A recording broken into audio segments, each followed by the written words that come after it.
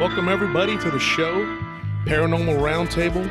That's Paranormal Round Table, 3 words, Paranormal Round Table. I'm Josh Turner, your host, aka Wolf. With me as always is my co-host. Hey, this is Sal. How's everybody doing? Sal. Definitely. Yeah. You know, Mondo Salrician. that's it, man. You finally accepting it? It's getting close. It's getting close. It's getting closer Como every te day. llamas? Oh, Toby. Oh, man. But hey, everybody, today we talked about the last show and we had Chief. Well, guess what? We got him back on the show again. He's got more stuff for us. He's going to round out a couple of things. We spoke after the show. He's going to round out a few other last couple things about the house, and then he's going to get into other stuff that he's dealt with since he mentioned, of course, he got into the paranormal, ghost hunting. He's a freelance ghost hunter and all that good stuff. So he's had a lot more stuff going on out once he got away from the house. So before we jump on in there, hey, brother, let's hit him with the email. Yeah, it's DasWolfman88 at Gmail. My dog is... He loves you. Hey, the dog loves you, brother. So, Das Wolfman. Keep him from licking me. 88. Das Wolfman, not you, Sal. The dog. I got a dog on my lap here. Awesome. He's very needy dog. His name's Banjo, and we saved him from a parking lot. I'll just tell the story real quick. We saved him from a parking lot. Oh, wow. That's cool. I don't know if I ever told you that, Sal. Oh. But so anyways, we bring him. He won't go anywhere without Tony. Tony's dog. So Tony usually in the studio brings him because he will whine and whine when he's separated from Tony. Oh, okay. Tony's the one that actually saved him. He found him under some crates, plywood. Yeah, living in the parking lot. Good Little stuff. guy, cute little guy. Anyways, sorry about that, folks. He was getting up in my face. I was trying to do the show. I was like, DasWolfman88 at gmail.com and Wolf and Sal at gmail.com. Absolutely. Hit us up with your stories. We've been getting inundated with stories, but we're not, it's like we're getting to them. Okay. We just have a lot of material to cover. I've been collecting stories pretty much my whole life. Like I said before, though, it really ramped up when I moved into this house. And like I was telling Sal, I think after having lived in that house, I began to have more paranormal experiences outside of that house. Mm-hmm. And I think it's because the veil maybe is lifted off your eyes, or you know what to see, or you get sensitive. Yeah. I was talking to a friend the other day, and he lives up in Longview, Texas. And he was telling me that there was a house that he lived in that was having some activity. And it's a guy I knew from way back when I was a teenager. And he said that he knows now, having lived in a house that was haunted, he knows what, because he knows the feelings. He knows how he knows what to expect, more or less. Yeah, he lived in a house when he was young. Yeah, that was haunted, and then there was this long hiatus where nothing happened. He went to college, did whatever. We lost touch.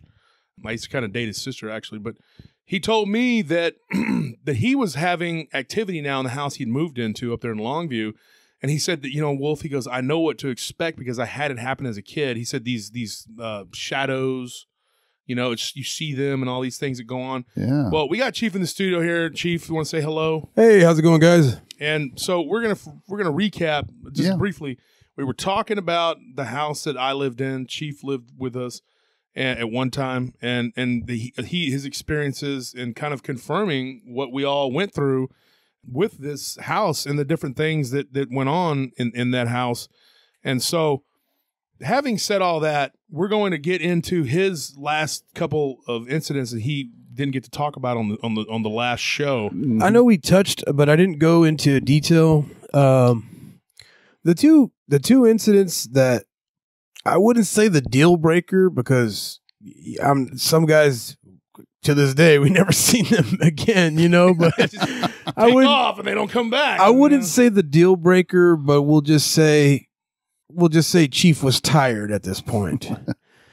One scenario was, I want to say we got back from work. I know a lot of times we'd go out to a truck stop out in Buda. Oh, yeah, after work. Yeah, we'd go out to Dorset's. The whole gang, man. No longer exists now. Pinballs. Yeah, pinballs. Fun place. I'd take the kids out. I love that place. We'd get a 20 topper, a 30 topper, it depending on how many people were with us. Most of the time it was all black shirts. It was our whole crowd from work. And what he means by that is the Roxy, the shirt was black. We had white shirts and we had black shirts. I think the white shirts were like a special event, and then the black shirts were the everyday shirts. Yeah, it was like a light gray, almost white, and then that was kind of like a running deal with the club. Hey man, you're about to have 20 black shirts down here, and if you don't chill, But neither here nor there. So I wanted to say we got out of work, went down to Dorset's, had some chicken and dumplings, chicken fried steaks or whatever. Came back, everybody was in a. The only way I could put it is maybe a jovial. Everybody was pretty happy, kind of.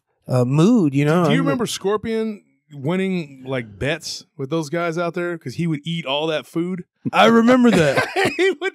I'm not trying to get sidetracked here, folks, but it was unreal. Loki too. About the paranormal, yeah, Loki could eat too, but Scorpion. You guys heard him on episode 2, I believe. Was it 3? Episode 3. He could literally eat like a snake. I'm not kidding. He could gorge on food like it was 2 chicken fried steaks. Dude, and they had these trucker specials, Armando. They were 12 ounces each. Oh, that's a big So one. that was one special, and there were 2 of them. So you get 24 ounces. I watched this guy eat 2 of those specials. That's and 48 the breading, ounces of the food. breading is hanging off the plate. Oh, it was crazy, dude. And he would eat that, the biscuits, the Clean the plate out. It was unreal. It was unreal. To this day, I've never seen anybody eat like that. It was crazy. That's funny. We're talking about the eating because this scenario occurred in the kitchen. I remember we got back and I can't remember what was said. There was always some joking around, It was, besides all the paranormal stuff, we had a blast. But I remember walking in, and I remember it specifically because I remember saying something. We were cutting up about something, and Wolf said something, and then I don't know if it was D or Squid that had said something else. The light fixture? Yes. Oh, okay. I specifically remember chiming in and saying, "Bro, you're gonna piss off the poltergeist." Yeah. And I specifically remember Wolf rebutting with, "I don't care. I don't give a F about no darn or poltergeist." Something to that lines. Yeah. And then I remember as I was saying this and as he was speaking to me, I was going to my room. And then I hear, what the F? Of course, there was an expletive instead of the F, but, and then it got quiet. It was another mouse fart. You could hear a mouse fart in the wall. Then everybody, I can hear the guys, "Hey, what happened, bro?" I don't want to say Marshall, and some of the guys, I can overhear kind of what that's being said. Well, when I walk to the kitchen, everybody's, I wouldn't say hovering over Wolf because nobody hovers over Wolf, but Wolf hovers over everybody else because he's so tall, but everybody was around him and concerned. Clearly, the fixture wasn't, I didn't witness it. I heard it. I semi-instigated it, I feel. The fixture was off the wall. Wolf's got an abrasion on his head, from what I recollect. Yeah, big knot. And that was one of the scenarios that just had me tired, man. I wouldn't say tired because, like I said, I was desensitized to the wacky stuff that was already going on, but I was tired of being concerned for my friend. That sounds bad, but I was tired of their constant concern, constant, what's going on, Yeah. And that's what really got me into that mode was the sleep paralysis. Oh. And I'd get jolted out of bed. I know some of the roommates would say a shock or I think Taz said one time that he felt like he was punched, but I definitely would get jolted out of my sleep. But back to the sleep paralysis, I remember a scenario where I was in my room and I can hear some flailing, some banging going around. Flailing, banging going around. Didn't really raise my suspicion until I heard Wolf's voice go, "Chief."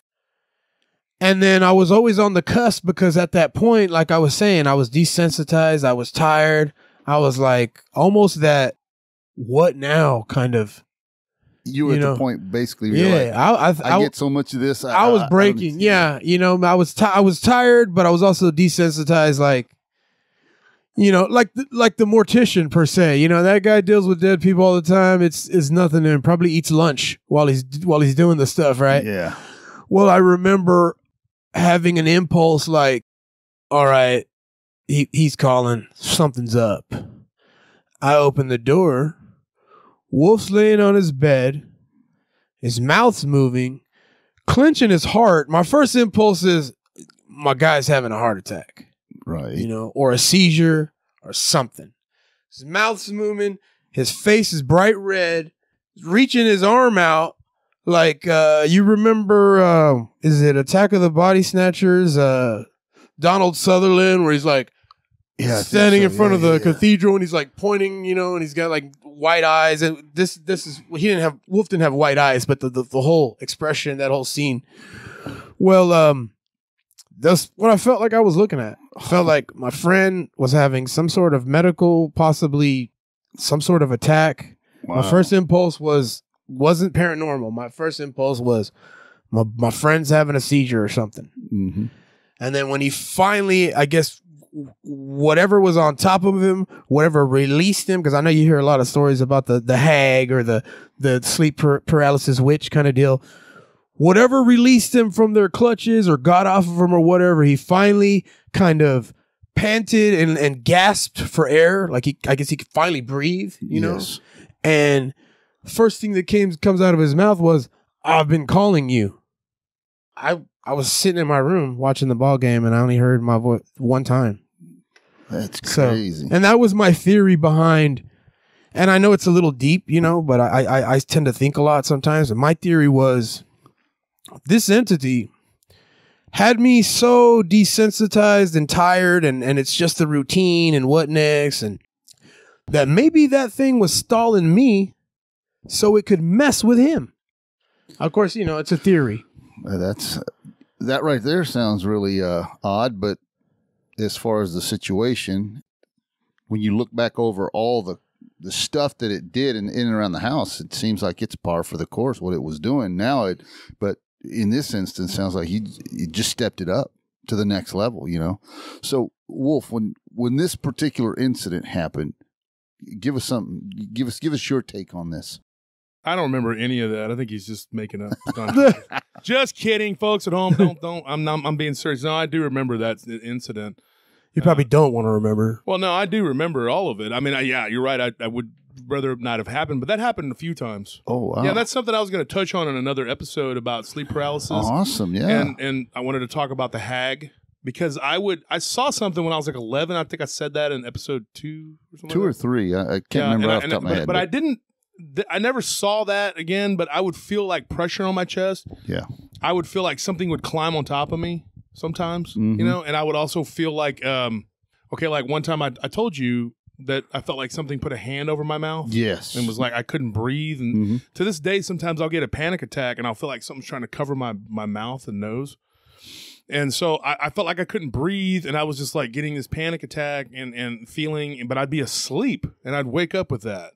What is that? I don't know what that is, but I just remember like the sleep paralysis. Like sometimes I would feel like something would start touching my legs and then go up and then squat on top of me. It was pretty common. Like, it didn't happen all the time, but like I know that it happened to one guy in particular who has already declined to talk about any of the things that has. Not like he's traumatized completely, but he's not a good speaker, so he's already told me, hey, you could tell me the story.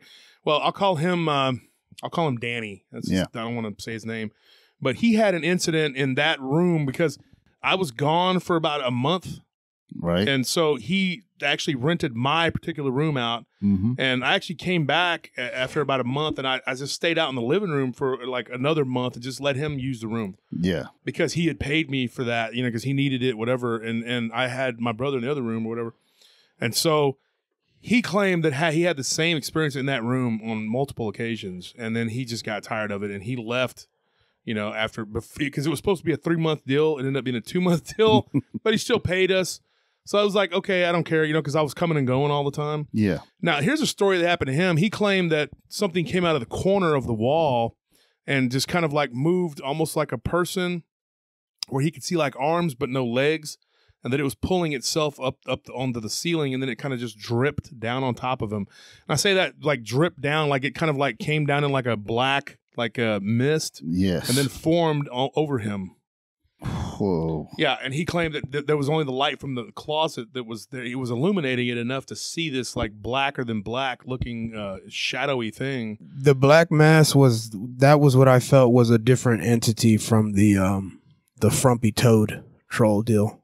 The frumpy toad was definitely associated with the mirror, but now I feel like I call it the black mass because I felt it was a different entity. It's definitely larger. It looked different.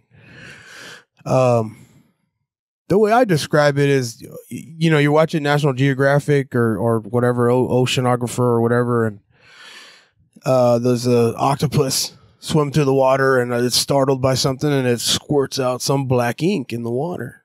Well, the only way I can describe this thing is that black ink floating around or just kind of shooting out into the air, or just right in front of you. And I felt like that was very similar to Scorpion's story with the blackness that was covering his decoration on his ceiling. That's that's a little wacky, man, but that's it sounds par for the course for the house, man. Well, it's interesting that you of like one of maybe just a handful of people who've actually had these experiences at the house alongside me.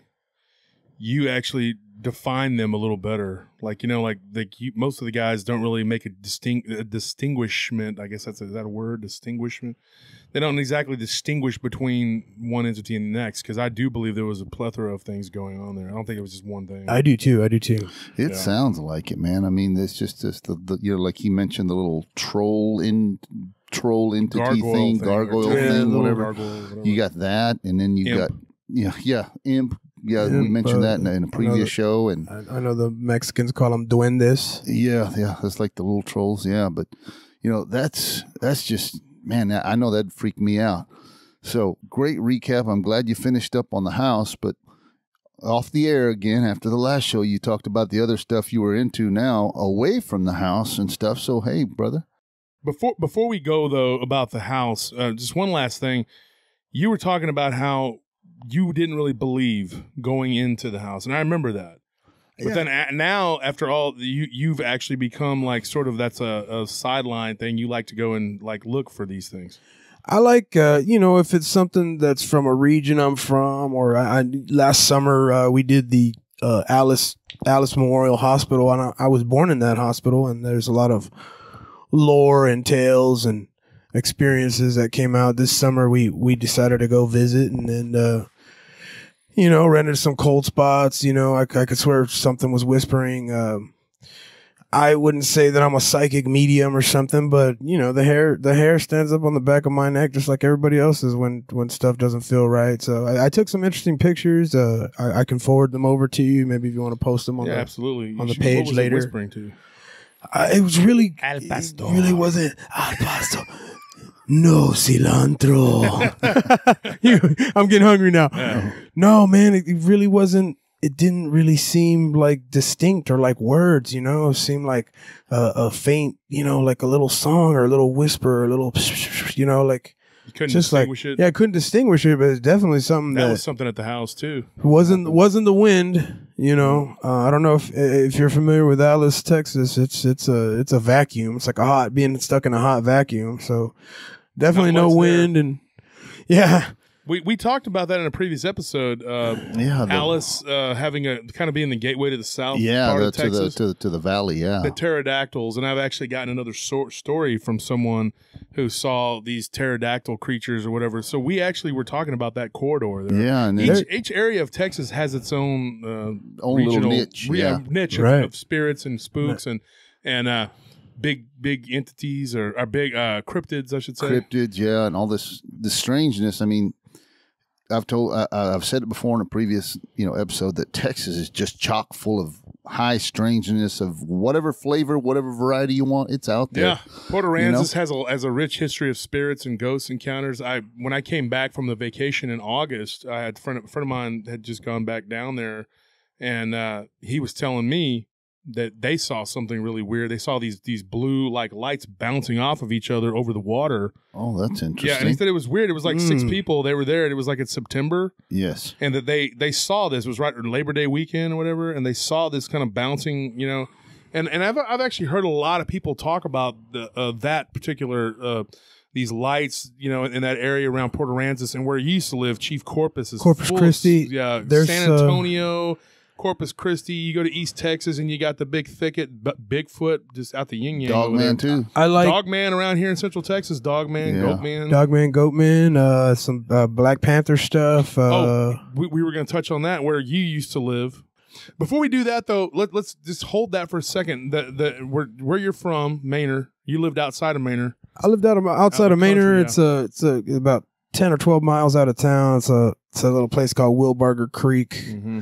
Used to be the middle of nowhere. I want to say my nearest neighbor was probably a mile away. Yeah, now it's a lot more people. No, there's a lot more people out there, unfortunately. Yeah, and I remember going out there when you were first hanging out at the club, and I'd go out there sometimes. You met mom and dad. Yeah, I met your mom and dad. Dad was a cool character. I remember your mom and dad. I know your brother, your family, whatever. We know each other. You met my grandmother before she died. You knew my dad. Everybody. So you know my family. I love your dad, man. Yeah, you know all of us pretty well. The thing though is that my hometown is like what 18 miles from your hometown. Right, from Manor. You can get to Taylor right on 973.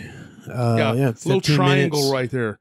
And there is a little area of weirdness right there too. And I know that Linda Godfrey, she put it in one of her books about a dogman encounter that happened right outside of Manor, Texas. Wow. And I know that there has been a goatman, a legend of a goatman for there a long time. And I didn't tell any stories about the goatman because I didn't have any.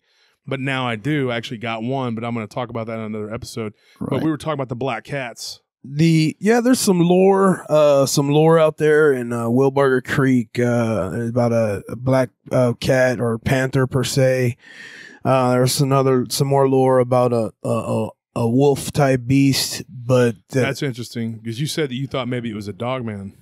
I thought it was a dog man because a lot of people would, some of the stories that I heard was kind of correlated with some of the other dog man stories about having multiple teeth, almost more teeth than it should kind of deal. Mm. You know what I mean? And then I never encountered it. Out in the country, you're going to hear a howl or two, and it's kind of like I was saying with the house, you desensitize after a while. You don't necessarily go chasing after everything you hear. But the one encounter that I heard about this wolf type beast out on Wilbarger Creek was that it was bipedal, that it stood up on 2 legs, and that it had an enormous amount of teeth, just abnormal amount of teeth, just more teeth than a being should or maybe needs. And that was the stuff that I thought correlated with the dog man. Now the goat man that's actually in the city of Manor. Yeah, absolutely. Yeah, I've heard that. And the lore and the tales, I guess, are so amplified because back in the day, the high school and the junior high were on the same campus, and there was only 2 ways to get to town. You walked down Highway 20, down the Goatman Bridge, or you took your chances on Highway 290. Mm-hmm. And it was just a lot more convenient to go out the back gate, go past the bus barn, walk down Highway 20. You got the narrowest bridge ever. I think people witnesses can verify. One day there was two school buses on this bridge, and the bridge was so narrow that the mirrors collided on the 2 buses. So that gave it another creepy feel. You got an old, really narrow bridge, and the tale is that there's a goat man that resides under that bridge. Yeah, that's always seems to be where they hang. Me and Sal were talking about that episode 1. Yeah, they like to hang out, and then later we touched on it again, talking about the Billy Goat's Gruff. Yeah, and how the young lady that sent us the about the book. Yeah, with how the goatmen the goats were depicted as having goat-like, man-like qualities. One thing I was going to talk about though. At one point, you were staying outside of Del Valley. That's outside of Austin, too. And I remember you and Loki were roommates. And There was a weird incident. There was like a little get together, whatever. So I went out there to you guys' place. I remember that. And I had this weird, like, when I got in the truck, I had this weird, really weird feeling. Like it felt weird. The whole time I was headed over there, I felt like there was something in the truck with me. It's like something followed me from my house. Oh, man. And there was like a cold spot in the truck. And I kept thinking, what is that? So I get out there to their place and we're hanging out and we eat, whatever.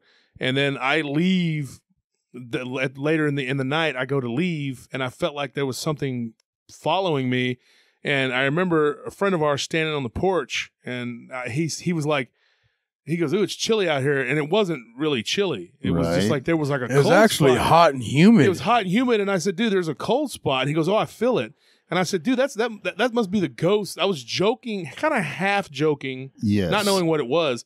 And I said, "That must be the ghost that's followed me from the house." I said, I turned and I said, "Spirit from the house, you stay in this house." And Chief came out and was like, "Don't be saying stuff like that." We were joking around. And I said, no, it's yours now. It's bound to your house. Well, I go home. A couple days later, I see him up at the club, and it was not even like a joke anymore. Like, he goes, "Dude," he goes, "No bull." I mean, he goes, him and his roommate both were telling me that weird stuff started to happen at the house. And I said, "Oh, come on." I thought, you know what? You guys are imagining it because I said that. But I really did feel like there was something there. And I know that right after that, you want to tell about what happened with the... It just seemed like... And it was really, really unsettling to me because it was like, what's it, Poltergeist? The bodies. Oh, yes, and then, everything's okay. And then as soon as they get, what is it, Poltergeist 2? As soon as they get somewhere, back to another home, everything starts back up again. Yeah, so I just somewhere else. Honestly felt, I probably had a nanosecond. I'm ashamed. I probably had a nanosecond of crying in the shower. No, I'm just kidding. I probably had a nanosecond of going, "Oh, I'm about to have an absolute breakdown. What's happening?" You know what I mean? But no, man, it seemed just like there was not really entities, not that we could see, but there was definitely the mischievous kind of stuff, lights going off, TVs going off, you know what I mean? It was a double wide mobile home, so we had the fan on the over the stove, it was kind of loud, that would kick on whenever, just stuff that wasn't wiring. We'll just put it that way. Oh, man. And I don't know. I want to say that my family either had the house blessed or I know it's tradition in our family to bury holy water at all four corners. Yeah, and we didn't really have any incidents afterwards. Well, that's so what occurrences. About the doll? You said there was because you had a collection. Yeah. Oh, that was one of the main deals in that whole episode was I had a collection of Kachina dolls, and these are Native American handcrafted dolls. They can get pretty pricey. Well, this one was, I guess, my favorite one per se. And this thing decided that it was going to hop off of the bookshelf and right onto the floor and just fall to pieces, It gave my heart drop like, ugh, you know what I mean? Oh, man. And that was a strange occurrence that happened after Wolf dropped off the entity or whatever it was. I delivered it, man. I'm taking you to see a friend. Just get in the car. I deliver the ghosts, man. You know what? And I'm going to say something that I'm going to go out on a limb here and say that some of the activity slowed down a little bit at my house after that. I'm not kidding. I mean, it sounds weird and kind of jokey. But like I told my brother, I said, "Hey, I think I dropped off one of the pests at their house." Oh, man. I don't know. I mean, who knows? It just was kind of a jokey, funny thing. But then stuff started happening over there, and oh, man, Wolf, the spirit whisperer. Hey, Yeah, the thing that comes to mind for me is you said that after all this was happening, the family they came over there, and had the house blessed. That's stereotypical. That's the kind of thing that happens in my family too. Very Mexican. So, yes, very, very. Yes, that's all part of the tradition.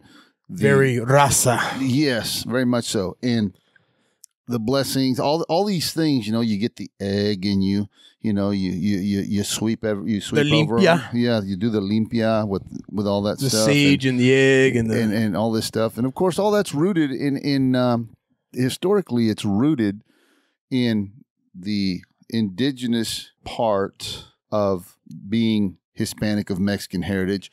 And then, of course, you've got the Catholic stuff that is rooted, of course, Catholic Church, all the Spanish coming and everything else. And, of course, when they moved into an area trying to convert the local populace, well, naturally, you get a blend of the two things there.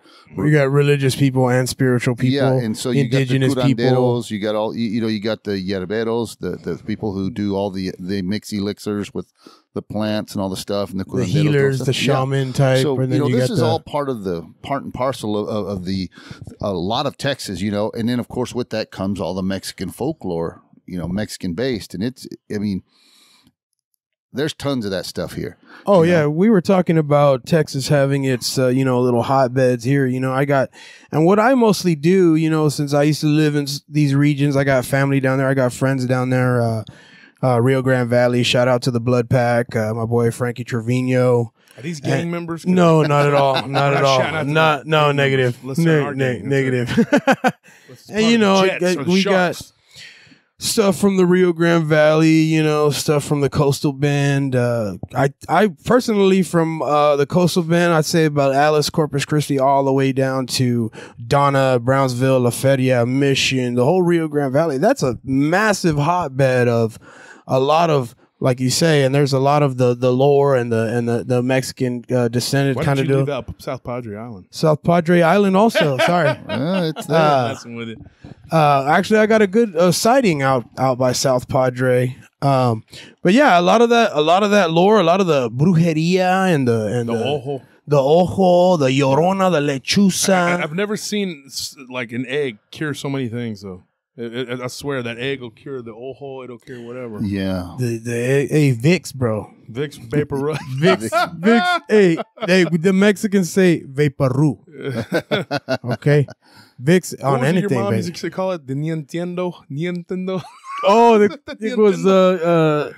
it was a running joke, like I wanted a Nintendo, and my mom was like, "Pues no entiendo, mijo. I don't understand what you're telling me."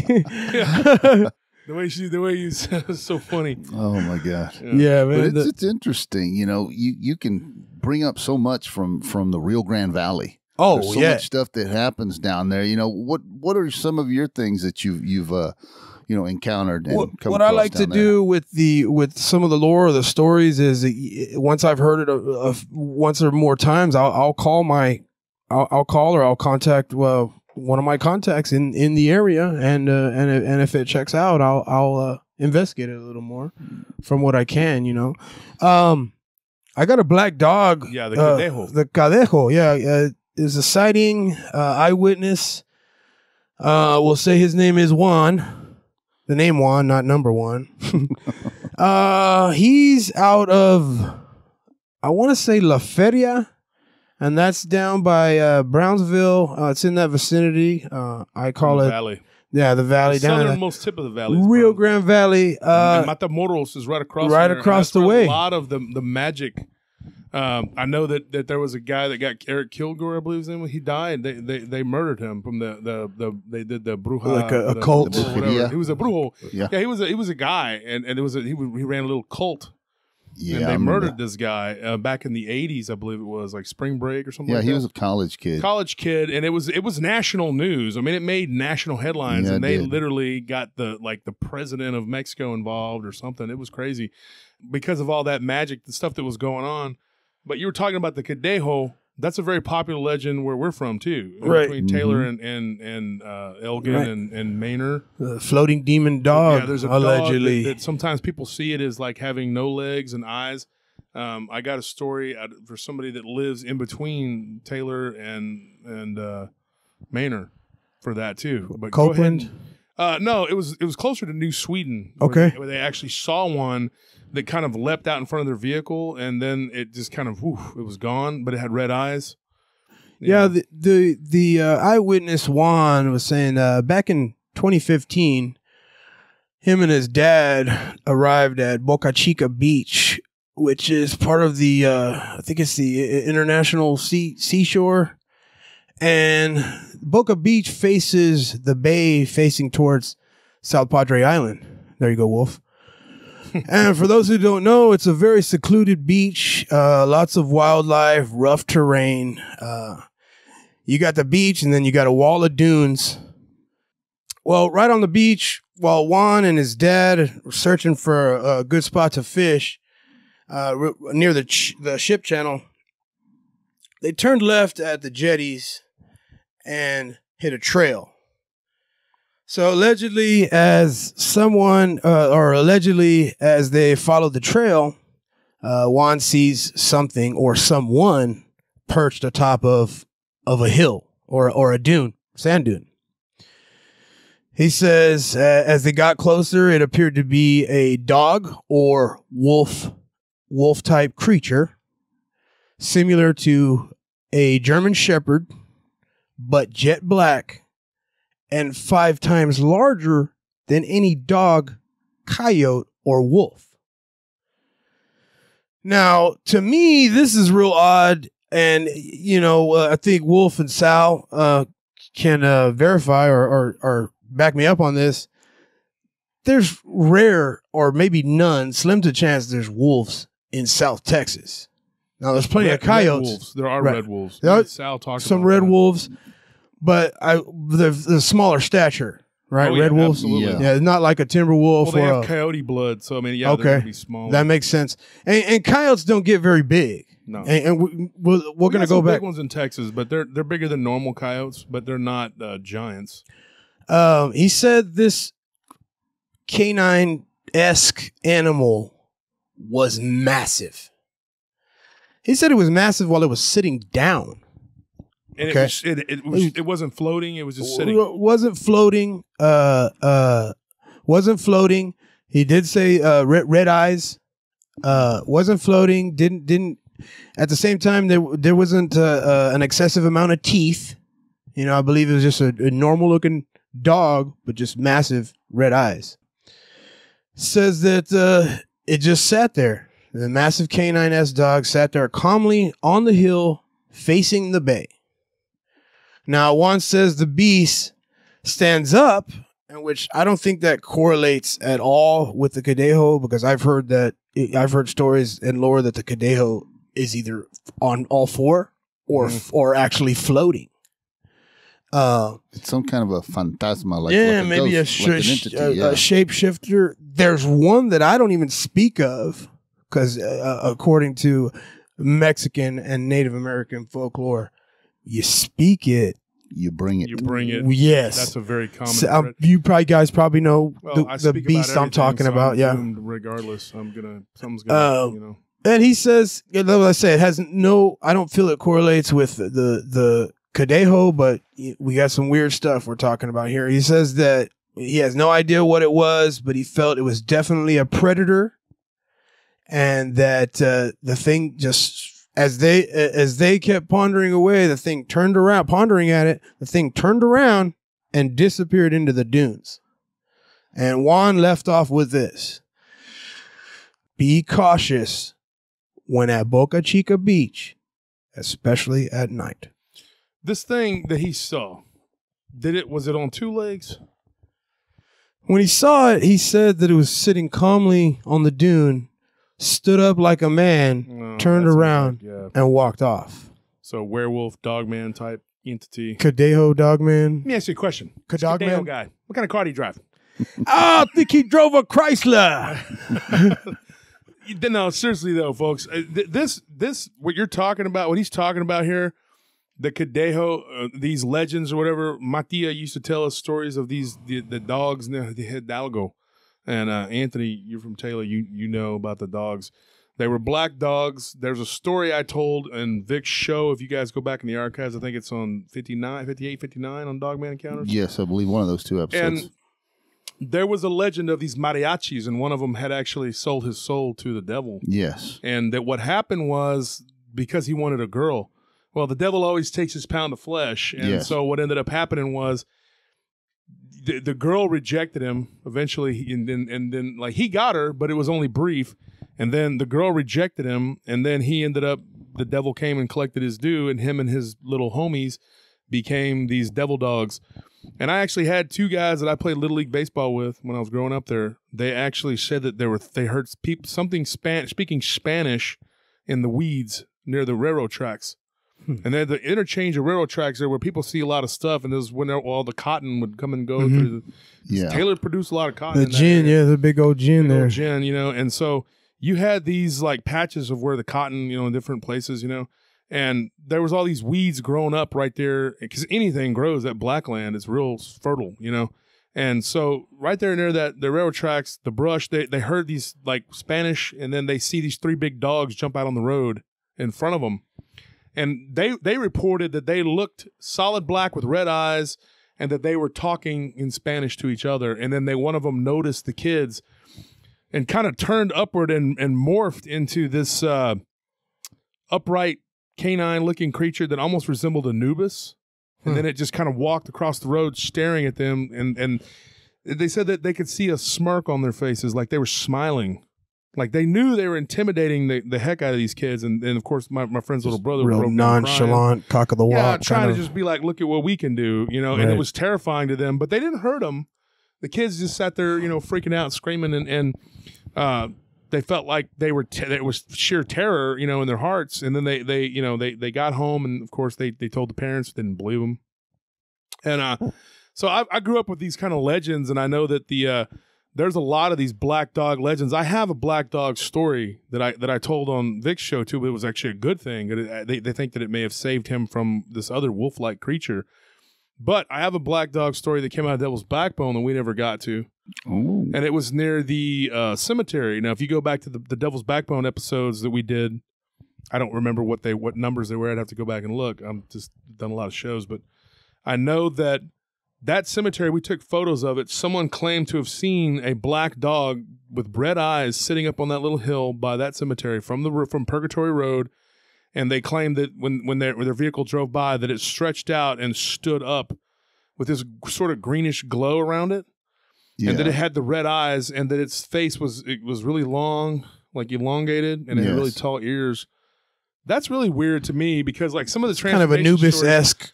Yeah, and when we get into the werewolf stuff later on in a later episode, we've already talked about it. There's some stories that we got where these people will see like this greenish like mist or something around these creatures. I don't know what that is. I've heard it over and over again. It's like some sort of weird thing. And along that same thread, I'll tell you another story.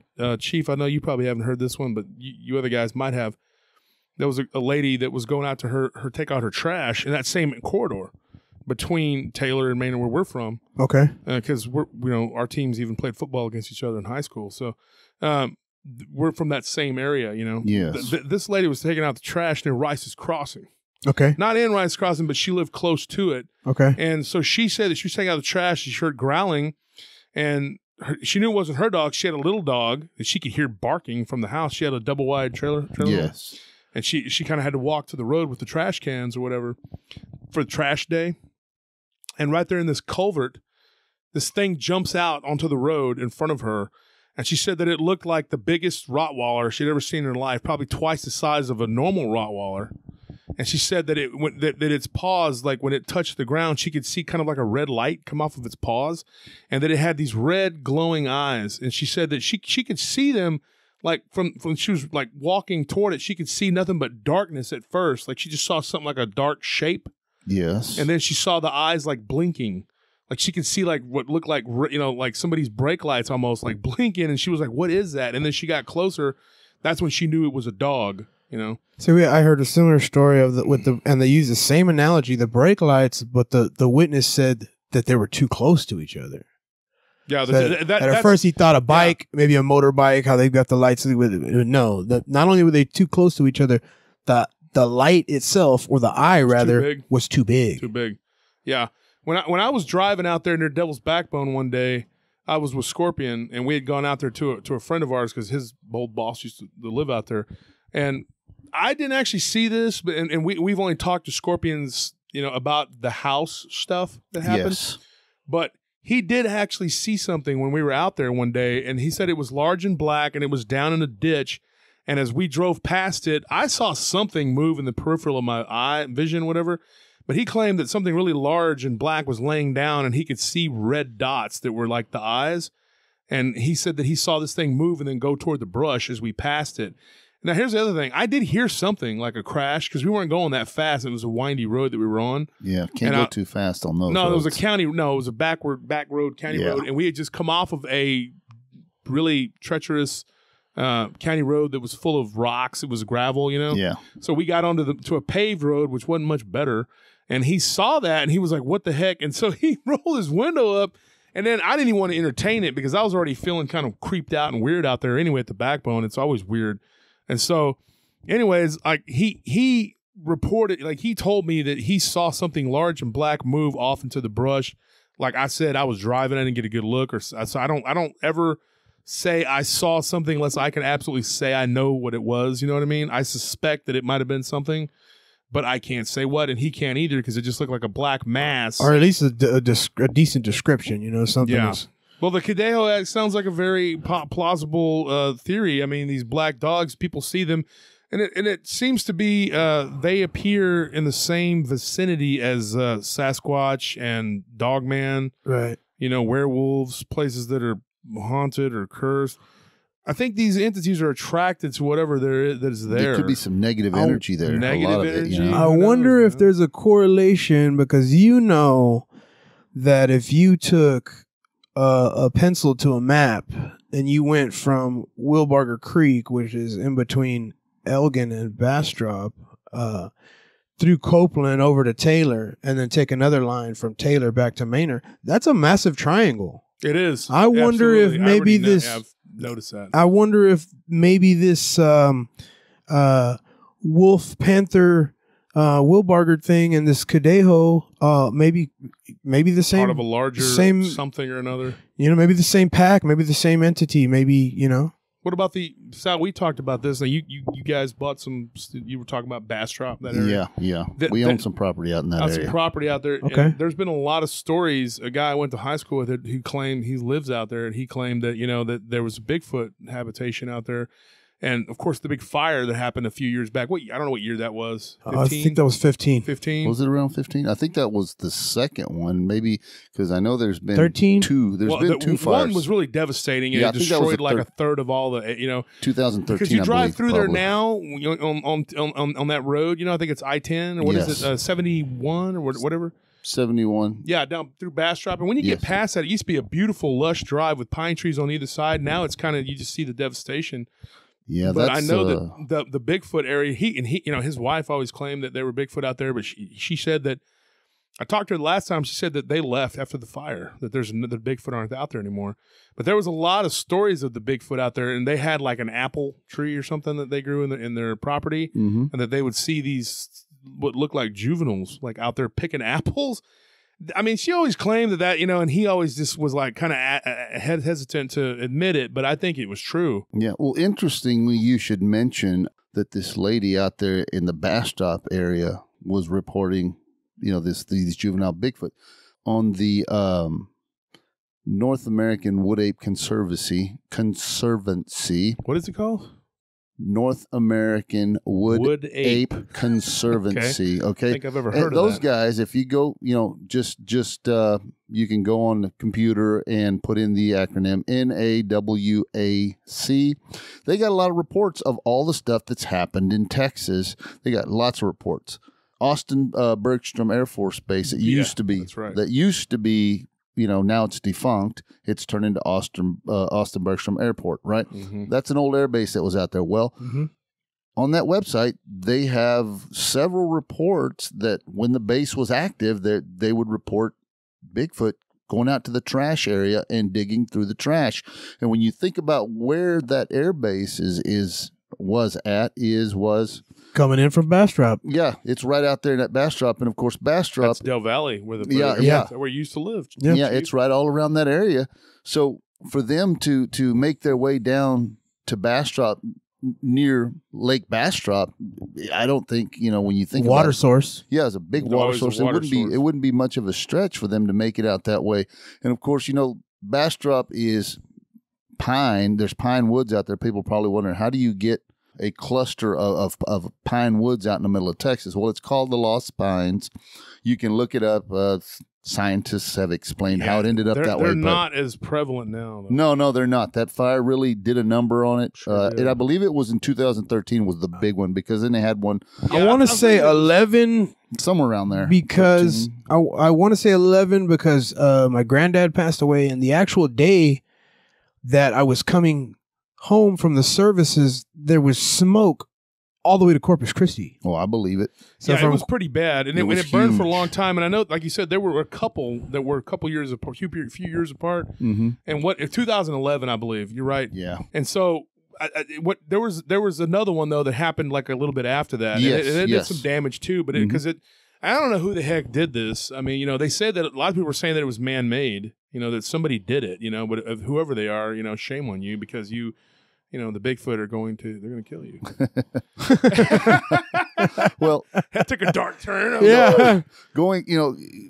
Staying on that thread, there's a lot of stuff just in and around this area. And when you think about cryptids such as Bigfoot, Dogman, for them to cover 50, 60 miles, that's nothing. That's nothing. And going back, I still keep wondering about the cadejo that, Chief told us about down there on the beach. So I just had a question. Did the guy Juan, he didn't try to go check and see where it went after it got off the sand dunes or anything, did it? I got the sense that him and his old man were pretty freaked out. I would be freaked out. I don't blame those dudes, man. That's some crazy stuff in the middle of a beach, and you see this massive thing. Well, no thanks. Yeah, I would too. And I think the crazier part was that the story was in broad daylight. This happened during the day. I thought it was at night. No, this is during the day. Well, oddly enough, you mentioned that because Vic on Dogman Encounters, and I've heard Vic say it on numerous shows when he's talking with guests. He says that a lot of sightings happen during the day, a lot more what people think. Oh, yeah, absolutely. And there's not at night. So that part of it I don't find strange. I judging by all the stuff that Vic's put out. That encounter, though, sounds like it was a 1 in a million encounter. Good one. Speaking of which, hey, Juan, if you're listening, bud, we're just playing. We're just poking at 1 in a million is actually a very good place to eat tacos. If you're ever in Austin, they have this humongous taco, and they have a deal where if you eat so many, you get put on a wall or something. I want to say Loki is number 4. But oh God, Scorpion back in the day though would have ruled that, but now he's getting older. He can't do it. I think Loki was number 1 for like 3 weeks, or I don't know, and then he went to number 2. He did that the challenge, that taco challenge. Yeah, he went from number 2 back to number 1, and then 20 minutes later he barfed it back up. So for 20 minutes he had the title. That sounds almost scarier than the Cadejo. Binge and purge. I tell you what, no, this all seriousness, this creature that they saw, very similar. Like I said, the woman that saw at the end of the driveway. Yes. And that ended up with her just turning around and running back into the house. And she thought that this thing had chased her. But when it moved, she said she could only see the eyes, but everything else looked fluid. Okay. This is so maybe like some translucent kind of. I don't know. She said it was solid black, but it looked almost fluid. And like I said, this is a person that I got in touch with through a friend. This was the New Sweden incident.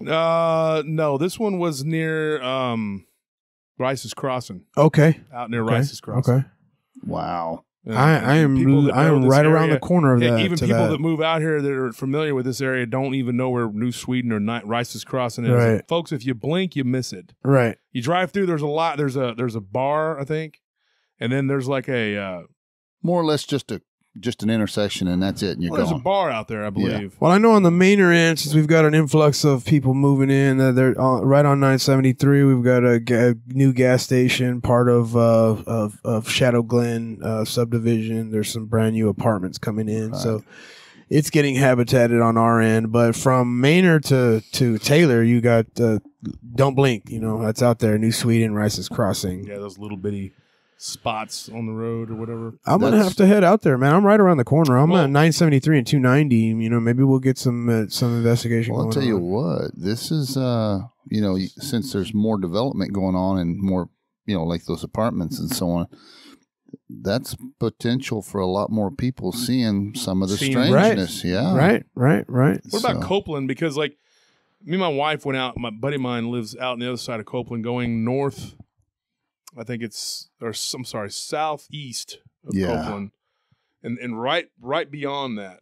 Like if you keep going, you'll hit Elgin, or like in between Elgin and whatever that is. Mm-hmm. And so went out there one night because we got reports of like them hearing dogman howling, and of course my friend, he didn't really know what dogman was. He just saw this wolf-like creature on two legs.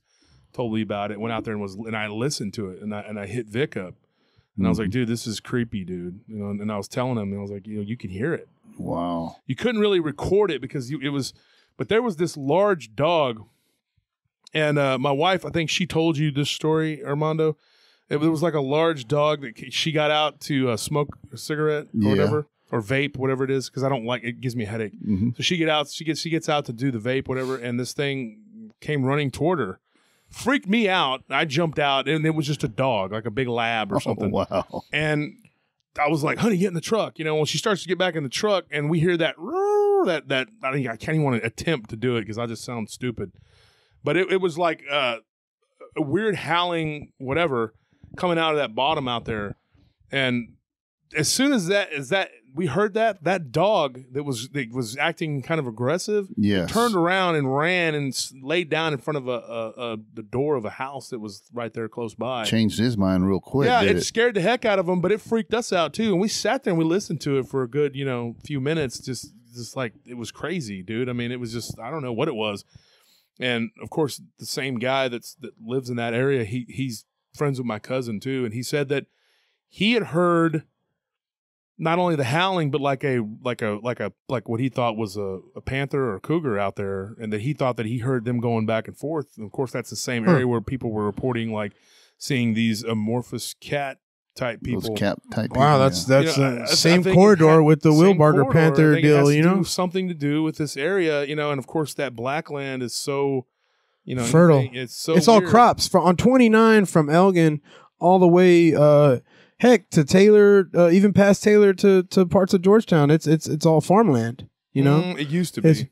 I'm pretty sure some of it's. I know it's developing, but there's still a lot of woods too around there. It's like somebody was talking about Lubbock, how in Arash we did his giant grid. Chief, Arash. Yes, and he had my other boxing coach, Dogman, back in the day. Yeah, he was a great boxer. But Arash fought like Ken Norton.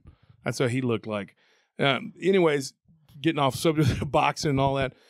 When he had his encounter in Lubbock, now this guy got on there and was like, "There ain't no woods in Lubbock." Well, I'm sure there's some trees around a cemetery. That there's wooded areas around wooded areas around everywhere in Texas. He probably thought it looked like woods to him. I don't know. He was a little. That's the stigma about Lubbock being a grid. The inside of town, it's just a grid. Well, when it happened, there were trees around the cemetery. Yes. He's a little kid. Mm-hmm. So he just said there was like some woods right there, Yeah. It wasn't like he was walking through some long, creepy corridor of a forest in The Wizard of Oz. Well, normally when you think about cemeteries, even out in a lot of places such as Lubbock, if they're able to grow trees around there, they do it. People set it up that way. They don't just leave it flat like Boot Hill, mm-hmm. in the old, tombstone days where there's nothing out there. If they're able to plant trees and to create a tree line, and put, or just trees for shade for people that go visit loved ones that's passed on. So I wouldn't doubt the kid. I mean, I wouldn't doubt the kid about the trees. I mean, how thick? Well, Arash too. You actually know him, and he's not a liar. I mean, you've met him several times, and mm-hmm. Chief, we've been hanging out. Known him for years. And he was man's never lied to me one time to give me that story, and we got pretty aggravated when this guy started trying to say that, well, you lost credibility because you're talking about woods, I don't care about the, if the guy says it was like woods, and I repeat that's what it was like woods. You know what I mean? We're just relaying the story, bottom line, guys. Though, is this area around Taylor, though, there's a lot of farmland there, but there's a lot of wooded area too. Like there's plots of farm, and then there's woods, and there's plots of farm, and then there's woods. That's what it is. So I just wanted to clarify that. Right. No, there's definitely wooded area. Like, well, where do these creatures hide? Right. Dude, there's all kinds of places for them to hide. There's creeks, there's streams, and there's woods all the way around there. If you drive from Maynard to Taylor, there is farmland, but there's also a lot of woods. There's not a wooded area. Rice's Crossing there's forests. And when you go past when you're going up in their Hutto and Rice Crossing, you're going across, okay, you hit a stretch where there's like, it's a lot of woods that the trees are hanging over the road. Yeah, and it gets kind of dark right there. I mean, it's like, I'm not saying the whole thing is like that, but there's places for these creatures to be. Oh, yeah. There's a guy's horse right out there got attacked. You know, I remember several years ago, this guy was talking about a neighbor of his horse got tore up real bad by something out there. Something large enough to attack a horse, you know? And I still hold to this belief, and a lot of people don't agree with it. And if you don't believe it. I don't care. But I think that there's something supernatural to these creatures. I do believe that they are flesh and blood, but I don't think that they stay in our realm, I guess, if you say. If you had to tell me and you pinned me down, you said, Wolf, what do you think this is? And like I said, and I'm about to actually be doing a show tomorrow on somebody's show, and I'm going to talk about this. Yeah, I think that these things are interdimensional. I think they can move between the worlds. I think there's some supernatural element there. I don't think they're just flesh and blood creatures. I do believe that there is some sort of they're a physical creature, but I think that some of these, if not all of these, can do something different than the normal wolf or human being. You know what I mean? I just don't think it's a normal thing to have a wolf man running around. But I do believe that they run around because I've heard it so many times. I've done so much dogman research.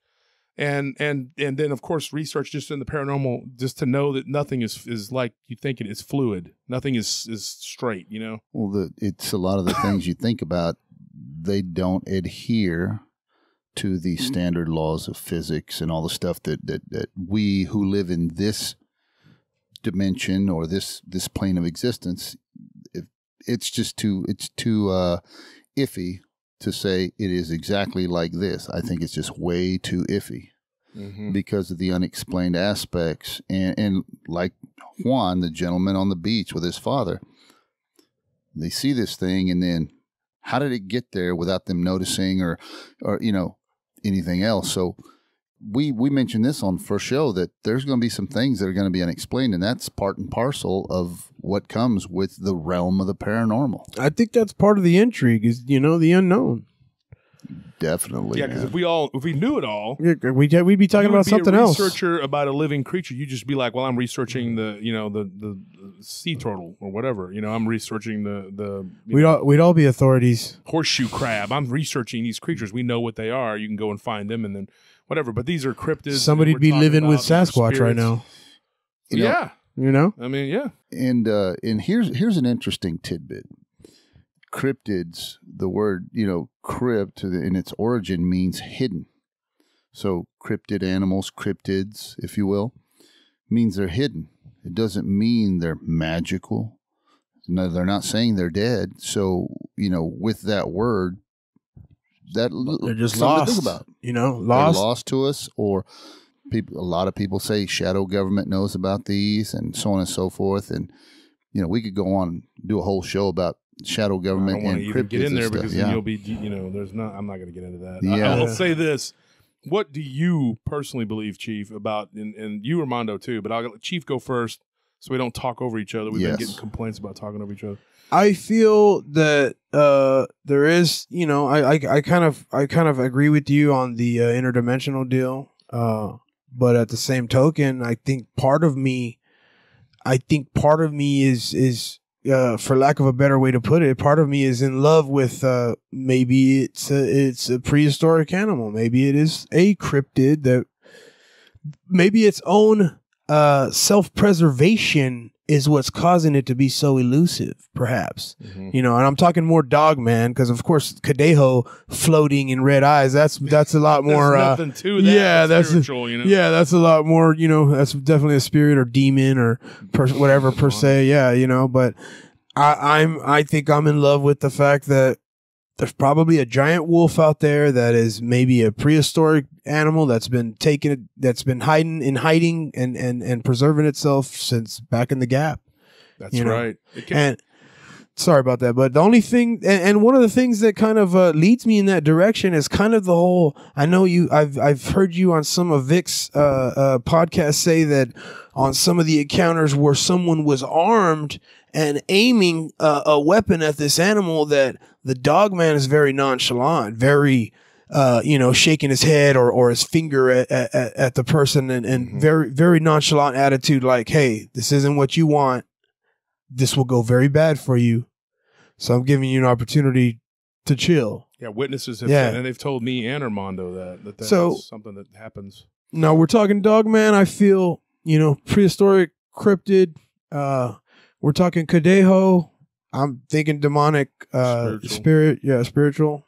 Well, to put it simply, from my point of view, you've got the dog man, you've got Sasquatch, and you are an example there, Wolf, that you saw one, flesh and blood. Yeah. And now the interdimensional aspect, I leave that open. I don't say yes and I don't say no. I leave it open because the one true fact is that we don't know. Right. So I leave that open. Could they possibly have the ability? Quite possibly, yes.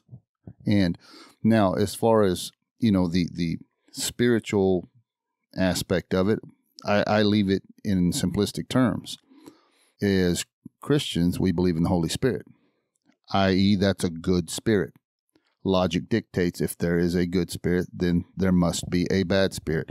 So, are there bad spirits like the Cadejo, a bad spirit that takes the shape of a black wolf with red eyes, and a lot of times people see him floating and report things like that? Yeah, because logic dictates if you have a good spirit, i.e., the Holy Spirit, Right. there's the bad spirit. Can't have darkness without light. Exactly. So What are your thoughts about the Dogman? the dog man, just like Bigfoot, and we've discussed the whole deal with the cynocephali. Yeah. Being in history, it's been written about since the Greeks or probably before that. Oh yeah, before that. So if they had a civilization, it's really simple. We've seen civilizations rise and fall in our history, Right. right? And it's easier to decline. That's what it appears to me. Mhm. I'm of the position that it's easier for a civilization or a people to decline than it is to advance and become an advanced Prosper. civilization. Yeah. So cynocephali, if they were smart enough to have a civilization, a lot of what we see now are probably remnants, the ones that's gone feral. That's the way I look at it. Okay. And that's why they're out there and they're flesh and blood beings. And of course. So maybe like a dystopian, maybe like a in hiding, like you Well, said, no, the preservation kind of yeah, deal. hiding is part of what they do now, because I'm fairly certain they know that if their presence is known to the general public, it's going to go bad for them. Right. You could have people hunting them all over the place. What are we to make of these reports that I particularly have gotten of several, of transformation stories? Now that to me falls into the paranormal with that side of it. I think that the whole thing with transformations, again, we mentioned it in a previous episode, BDRP, DDoS. Yeah, and we've company. actually already done. We're gonna do. That's gonna another episode that's gonna come out. Reptilians is coming up. We got Ouija boards, werewolves. We've already gotten those done. Where they're coming out. Yes. This was, what do you think, Chief, about that? With the two things we got going on, gentlemen. Real quick, I just wanted to ask you what your thoughts. What I just asked Armando, and I looked right at Armando when I said that. But Mhm. I want to ask you. But then I wanted to we got to wrap this up. But I want to tell a story real quick before we go. And but then you tell me what you think about the transformation stories. As far as the transformation, I think shapeshifters. I think that's more paranormal. Maybe more spiritual, maybe more demonic kind of deal. Whereas if, like I said, with the Dogman or with Sasquatch, I feel it's a evolution, or like a kind of preserve my clan, preserve my kind kind of deal. Stay in hiding and remain anonymous. Remain safe. On the BDRP, I don't want to get off track here, Right. gentlemen, because the story we're kind of sticking with the. There was a guy that was working at the club, and Chief knows what I'm talking about. And a lot of the bouncers had claimed that his eyes had shifted, like flickered, and turned sort of, like Reptilian kind of deal. Yeah. And I talked about it in the BDRP interview. Now you probably haven't heard it yet. You said you hadn't listened to it. I didn't get to listen to all of it. No, but did you remember that incident with the? I remember exactly who you're talking about, and I remember that incident. I remember even coworkers that were just like. Heck, I felt like, and this was kind of still around the time that I was still the skeptic, you know what I mean? And I just felt like whatever they saw, they're really trying hard to convince me that it legit happened.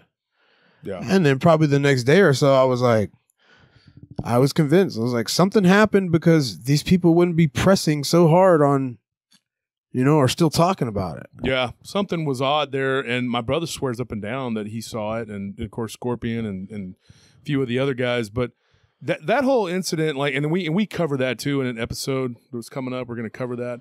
But that, like I said, shape shifting, I believe is I just don't think everything's cut and dry. We don't know the science behind all these things, and they say, well, it takes this much energy to do this and do that. Well, not if the science isn't really the way we think it is. And who's to say what's real and what's not? I mean, we're living in this reality that we all agree upon. That doesn't mean that it's really what it is. And I think that these things are a warp in the reality. I do. I saw that thing when I was 15. It looked flesh and blood. Who knows? I mean, memory is what it is. I know that my memory I still have a pretty sharp memory. I can repeat something to someone and they're like, yeah, that's exactly how I told you.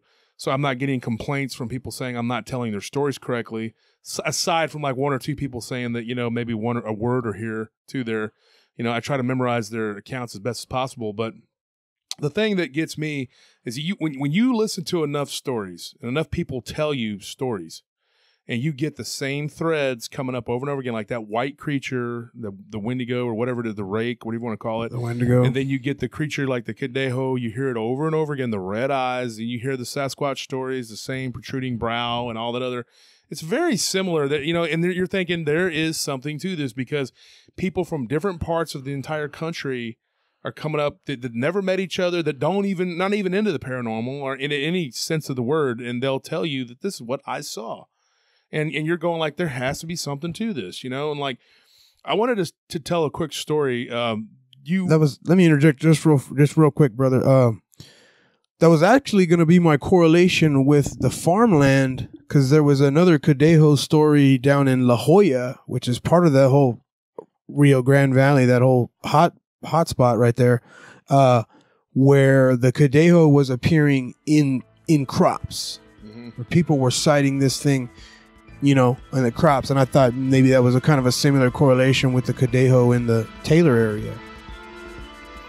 Folks, that's all the time we have for this episode. This continues. It picks right up where we left off on the next episode, and that'll be out next week.